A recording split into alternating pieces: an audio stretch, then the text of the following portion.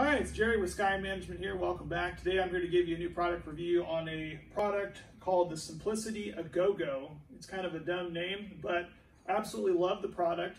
We went out and we're looking for a portable vacuum cleaner that also had an onboard tool system that was cordless for our RV that we purchased. And I'm glad to say this has been a lifesaver. It is a 40-volt system that runs for about 40 minutes on a lithium battery. It has a beater bar, but again, most of the time that you find these cordless vacuums, they don't have the ability to switch over and use a cordless to get cracks and crevices inside sofas and things like that, so that part was huge.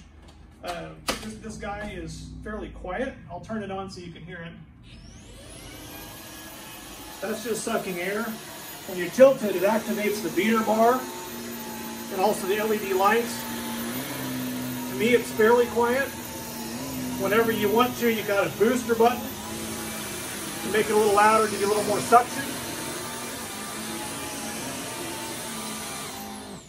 It does fairly well on carpet that's low rise like this is, and it works fantastic on hard floors. I wouldn't say it would work very good on thicker carpeting, or if you had rugs, it'll tend to get caught in doing that and doesn't do a very good job.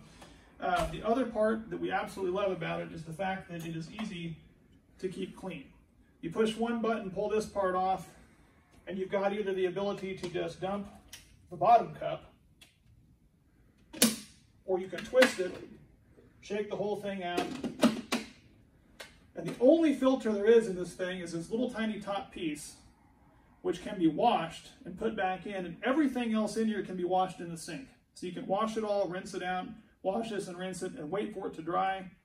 Put it back together. There's no bags, completely bagless, and snap it together, and it's ready to go.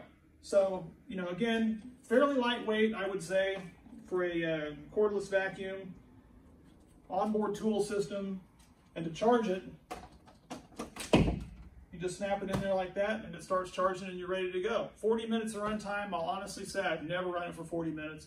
At most, we ran it for about 20 minutes, ran fine the entire time, and then just threw it back on the charger. So I would definitely give this product 2 thumbs up and give it a try if you'd like.